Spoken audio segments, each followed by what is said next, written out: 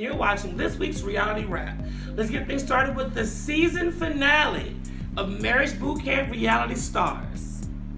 It is day 10, guys, and it is evaluation day and the ring ceremony.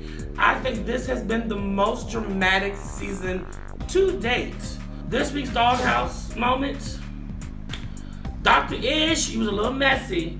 You went back and told Gabby that Victor hooked up with another girl last night, was kissing on her in the club, dancing on her and all that. He didn't do nothing that bad. He was just dancing, he was drunk. He's filming a reality show. He's in his feelings. So you went to the club last night and you hooked up with someone? I didn't hook up with anybody. You didn't kiss anybody? I didn't kiss anybody. How is that disrespect? Groping on someone in the club, that's not disrespectful? But I will say I commend Gabby for confronting him in a very calm manner. Now, she did storm over there now. She walked very aggressively because Victor's ass hopped up like... This week's meltdown moment, Dr. Ish. I was surprised.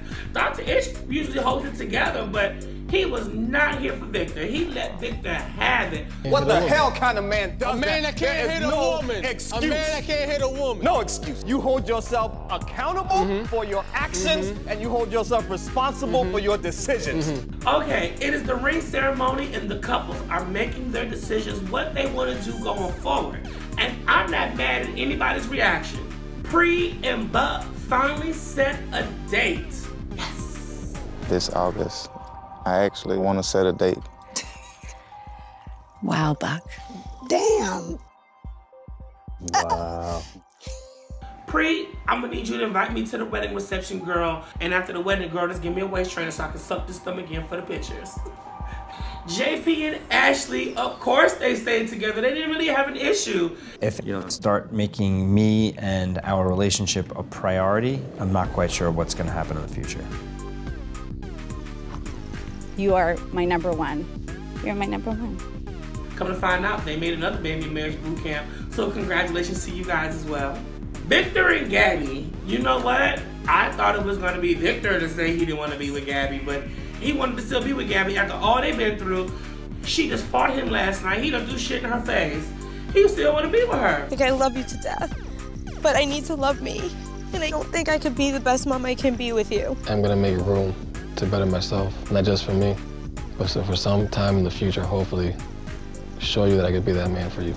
Gabby, I'm glad you got half a brain, girl, because when you opened that box and there was no ring in there, I was like, thank God. Amy and Dylan. Now, y'all know Amy is a big joke. She's so funny, goofy, always joking around. When she opened up that box and didn't have no ring in it, I thought that Dylan was possibly he was going to be on an episode of Snapped. I have never doubted you. Thank God. I was about to freak out. We saw him go back from Dexter to Dylan. Joe and Renee. I saw this coming from the first episode. I'm really happy that we came here, but I'm even happier to be going home without you. Girl, Renee, you are too fly to be with him anyway. We'll be back for season 8, guys.